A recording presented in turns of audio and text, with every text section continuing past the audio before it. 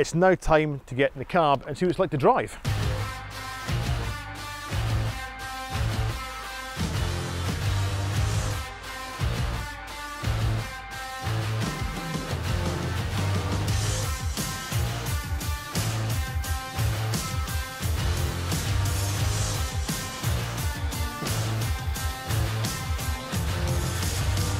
Bigger range is not always better.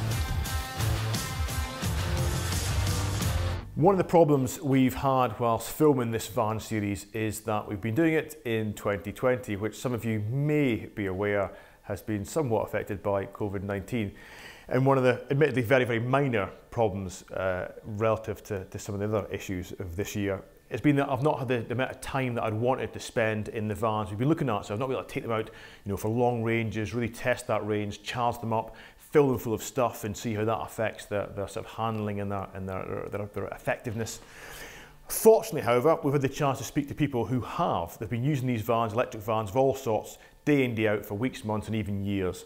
And today I'm here at Solarsense to speak to their MD, Stephen Barrett, about their use of electric vans. So what does Solarsense actually do to start us off? We install renewable energy systems, mainly solar PV, solar hot water, heat pumps and batteries now.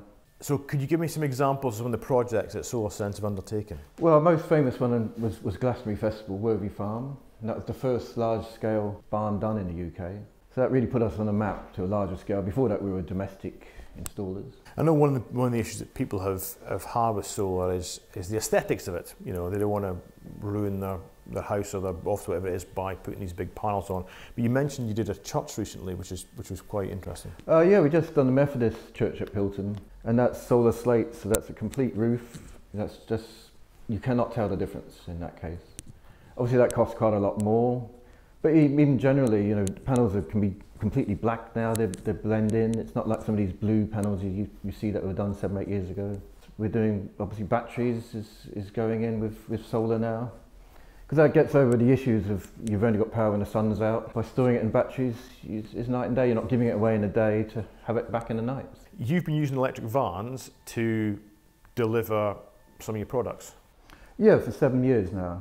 We've had the Renault Kangoo. Just locally, its range is limited to 60 miles because it's one of the early ones. But it's been very handy to go into Bristol, just down to Western in our region here. So am I right in saying the Renault Kangoo was the first commercially available electric van? It was the first one. Yeah, which makes you a very, very early adopter. Yeah, obviously it's linked to what we do. We wanted to be the first to show that electric cars is the way forward. Those first vans were not as effective as the vans in the market today, but was that 60-mile range still enough for you to do your business day in, day out? It was, yeah. Yeah, we had a couple of occasions when an electrician would have to charge it in someone's house. Of course, a lot of our customers were keen anyway and didn't mind him doing that. But we even gave him a meter so he could say how much he spent. It's usually like 50p or something. Nobody actually asked for the money. Yeah.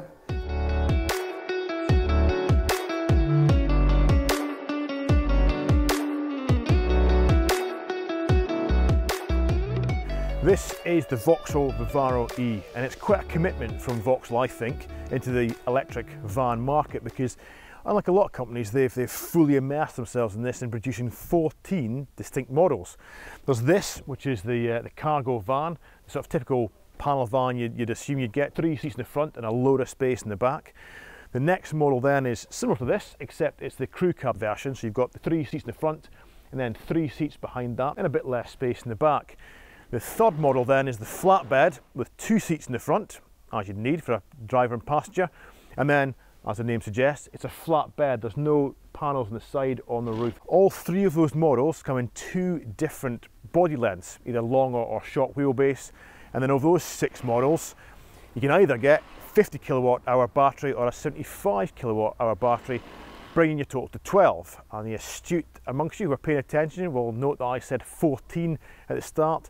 And that's because they're also producing 2 people carriers. One is your economy class 9-seater and one is your more luxurious business class 8-seater, bringing your total models to 14. So let's go to the back of the cargo van and take a bit more of a closer look at the dimensions inside. Before I talk about dimensions and payloads, I just want to show you this. electric side doors on both sides actually, which is really handy. And you can even have an optional extra where you can do the old foot swing thing under there, and it'll open without having to use your hands, which is handy if you're obviously carrying stuff. So, double doors at the back. What I should mention first off is that although there's not a tow bar on this particular version we've got here today, you can get a tow bar for it because this comes with a 100 kilogram, a metric ton towing capacity, which is super handy and actually rare at the moment in electric vans. And I immediately thought of that people carrier version, you know, doing shuttle runs from, say, Heathrow Airport, 9 people in the back, and then a small trailer with all their luggage on it would be perfect for that. Like all the medium and large vans on the market these days, whether electric or not, the width of the Vivaro will accept a Euro pallet, which has become the kind of minimum standard really, because anybody I think who's going to produce a van, a commercial van, be it electric or not, that can't take at least a Euro pallet width is not going to sell many. Payload wise, you're actually better here with the smaller battery, because obviously more battery means more weight the vehicle's got to carry. So the 50 kilowatt hour battery will have a maximum payload of 1,226 kilos, whereas if you go for the 75 kilowatt hour battery, your maximum payload is going to be about a metric ton. So you lose a little bit of maximum carrying capacity as far as weight goes, but gaining in that extra range and power.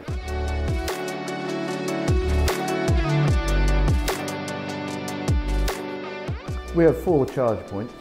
We have sales cars as well, electric, and it's charged from the solar roof, and we have solar panels in the field as well.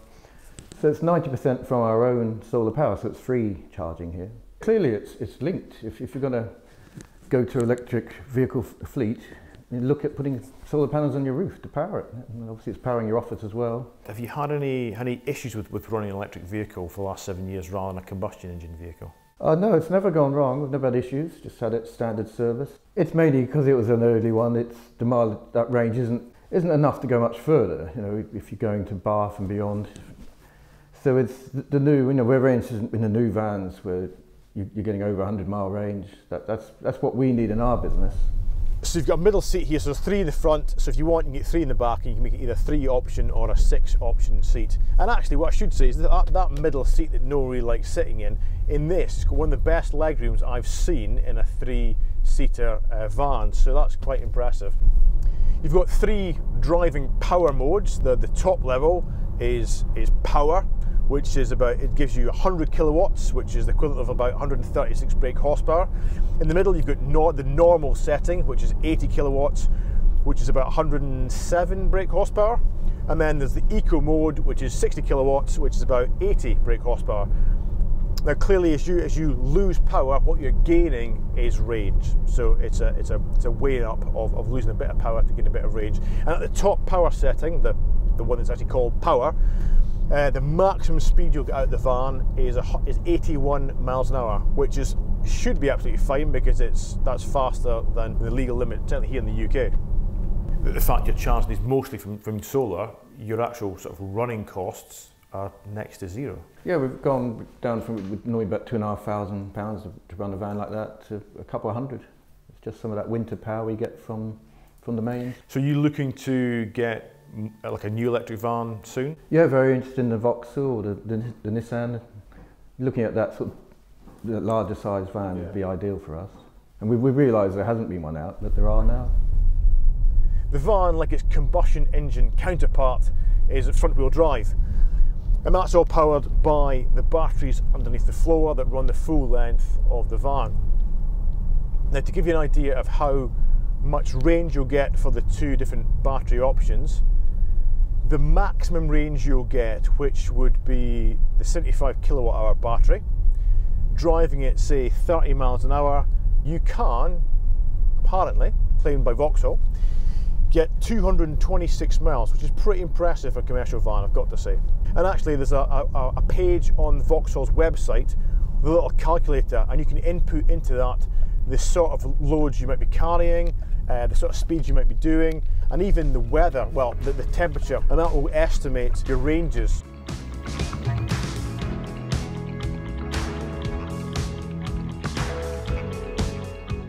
Now, there are a number of ways to charge this vehicle, both AC and DC. The best way to charge it, it's what most people call rapid charging. Vauxhall actually call it fast charging. I'm not that bothered about the semantics of what you want to call it. The important thing is it can charge at up to 100 kilowatts, which means you can charge the 50 kilowatt hour battery in half an hour from 0 to 80%, and the 75 kilowatt hour battery, unsurprisingly, will charge from 0 to 80% in 45 minutes, which is pretty impressive if you're doing long journeys, because actually you probably want to stop after a few hours to have a quick brew and charge the van back up. Now, the other end of the scale, you can, if you really want to, really have to, plug the van into a domestic plug, so a 3-pin socket here in the UK, or a 2-pin socket if you're in Europe or America, but it takes a long time to charge up.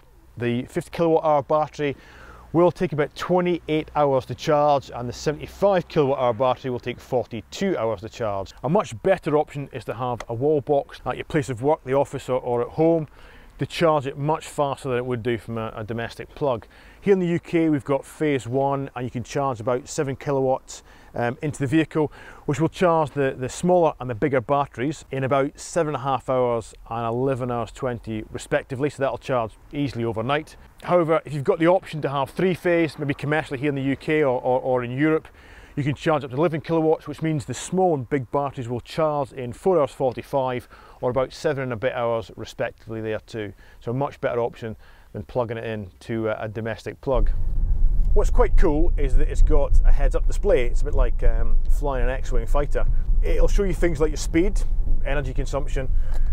As well as that, it will show you what speed you should be doing. So it'll show you the speed limit for the stretch of road you're on. Now, GPS systems can do that as well, but you might get a stretch of road where there's a temporary speed limit on. This heads-up display can actually read signs. It can read road signs, which I think, frankly, is wizardry. The rest of the display gives you a lot of information. The LCD screens are really bright, colourful, they're really easy to read. It gives you the usual information you'd expect from a vehicle, but there's a lot more than that.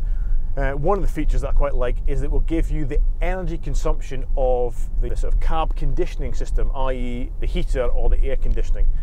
Now, I like that because it may be that you're getting to the end of your range, and you can look at how much of that energy you're using to heat the cab up or cool it down, and decide to stick your hat on, your jacket on, turn the heater down and gain a few more miles. There's an alarm for the blind spot. Personally, I'd prefer an extra little bit of a mirror so there wasn't a blind spot, and even the alarm isn't as good as some of the vehicles I've driven. The alarm won't signal to the cars pretty close, if not at your back end. I'd like a little bit more warning than that. Price wise, the most basic, cheapest version of the van you can pick up for, excluding VAT and with the current government grants, for about 27 grand, which isn't that bad.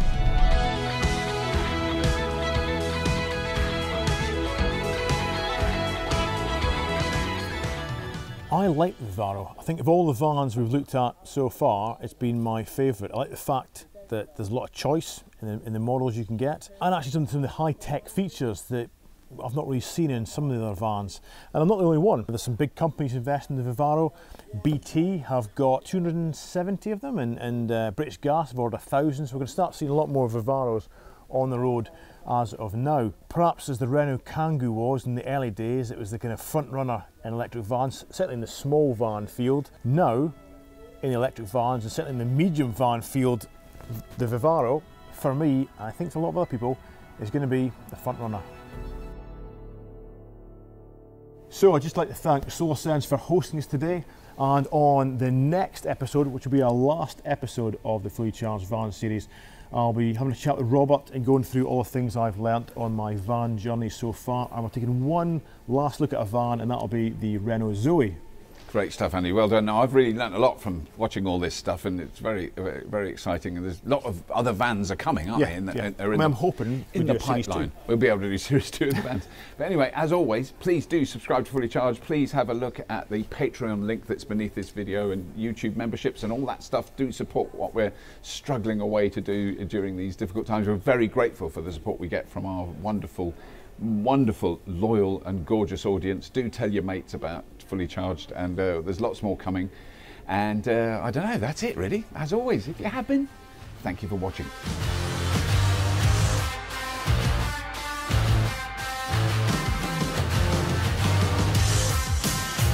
We are going small, the smallest van we've covered so far. It's about buying the best van for you.